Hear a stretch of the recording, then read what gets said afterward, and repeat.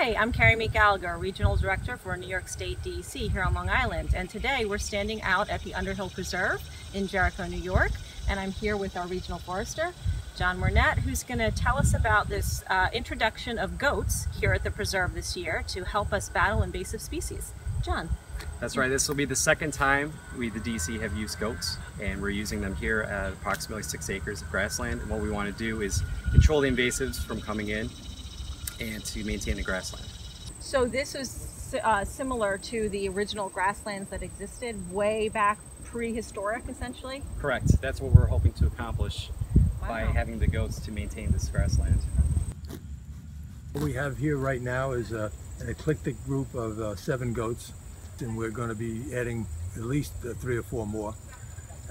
They're going to consume all the invasives, but of most particular interest here is poison ivy and floribunda, anything with thorns. And it happens to be 2 of the goats' favorite foods. But they will eat about 20% of their body weight a day. So John, which invasive species are you showing us now? This is mile-minute, and you can identify it by the triangular shaped leaves and the thorns.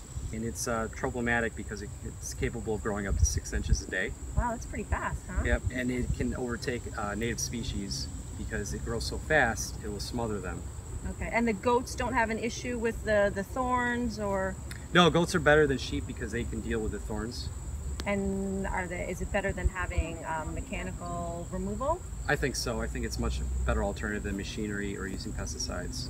It's green. Great, so let's make sure the goats eat this up. That's right.